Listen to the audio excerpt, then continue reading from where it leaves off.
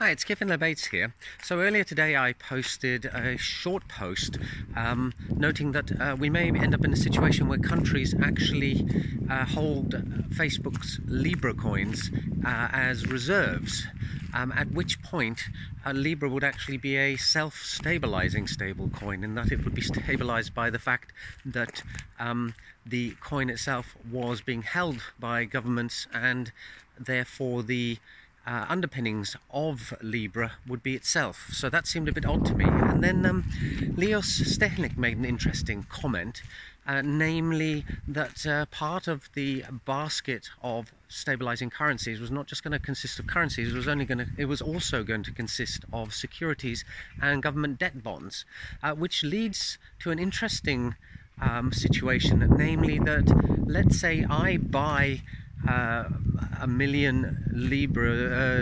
million worth of Libra, and then Libra buys $1 million worth of government bonds.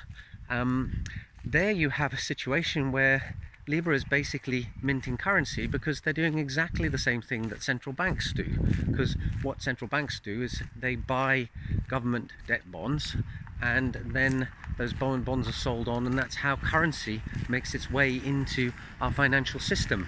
So I'm not surprised that the Congress wants to have an urgent meeting with Facebook about this, because it's kind of interesting that a social media company should launch a digital currency system that is effectively going to allow it to act as a central bank. And the central banks are pretty protective of their role in society. You don't just get to form a World Bank or a European Central Bank or whatever just because you feel like it.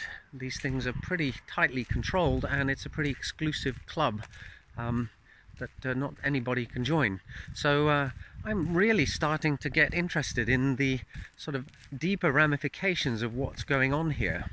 It's interesting that a simple technical system described in a fairly short white paper, certainly by government standards, could lead to the implementation of a new digitally based world central bank.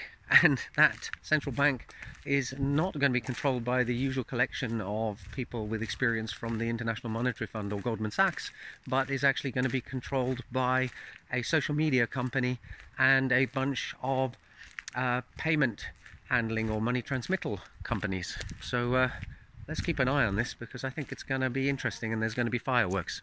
Bye for now.